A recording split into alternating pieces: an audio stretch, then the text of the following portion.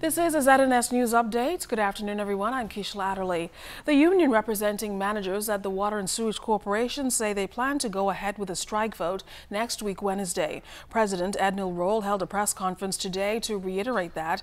He also made it a point to affirm that his members had nothing to do with a series of water outages. The Minister of Tourism and Aviation, the Honorable Dionisio de Aguilar, along with Obi Ferguson, President of the Trade Union Congress, to meet today. Ferguson represents 90 members of the Managers Union at the Grand Lucayan Resort in Grand Bahama who are still awaiting voluntary separation package payouts. The union is asking for $5 million. And Sandals Exuma leading the way in courting new blood on the job market there.